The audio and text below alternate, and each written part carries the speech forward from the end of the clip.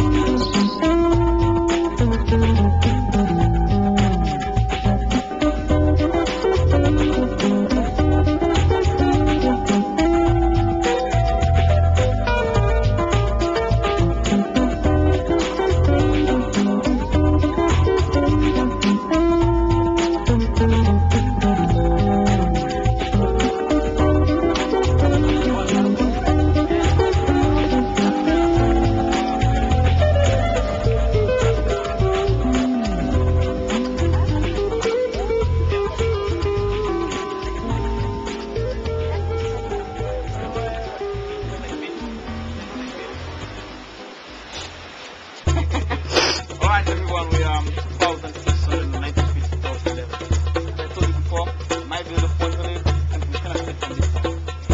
Sit down here. You can see the corresponding to the island boundary, part of the Sulphur Springs, downtown.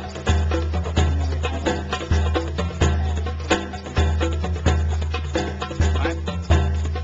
Ohio, 2,690 see the wind there.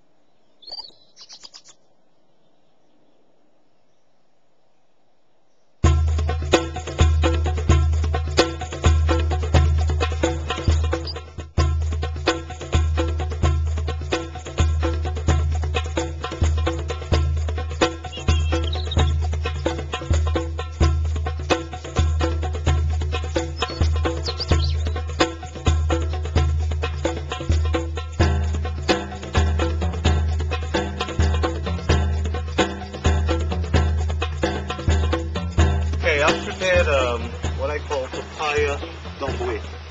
You know, what we've done is to get very local today. We thought that, you know, you guys from the north of the island, not being privy to the secrets of, you know, good cuisine down here, that would surprise you. And I've cooked it myself, and I'm a terrible cook. And it's delicious. Well, it looks great. Actually, what it is papaya, green papaya, which grows in abundance here. It's all over the place.